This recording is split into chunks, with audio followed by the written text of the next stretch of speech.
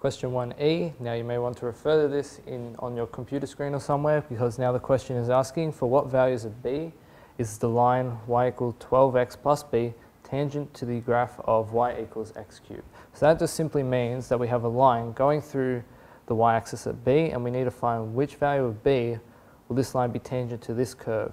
Okay, so this is dealing with gradients. So first we're going to differentiate our cubic function. So we'll get dy over dx equals 3x squared.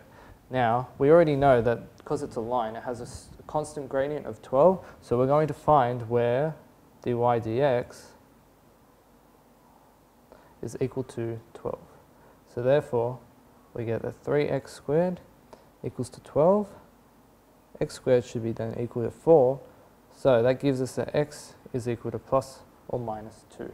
So this just means that at 2, the gradient of this curve is equal to 12 here, and at minus 2, the gradient is also equal to 12 there.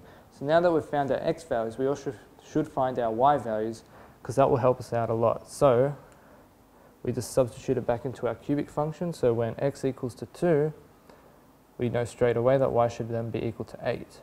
And when x is equal to minus 2, and that should straight away tell you as well that it should be now minus 8. So those are now our 2 points where the gradient is equal to 12.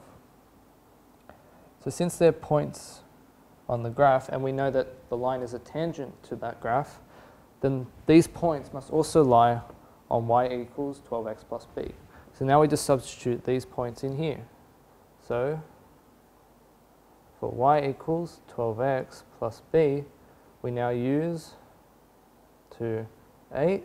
So we substitute 8 with y and 2 with x. So that will be 8 equals 24 plus b. So that means that b would be equal to minus 16. And doing it again with our other point, so minus 2 and minus 8, we'll get now that minus 8 equals minus 24 plus b. So then b must also equal 16. So there you go. We've now established that b can be equal to plus or minus 16.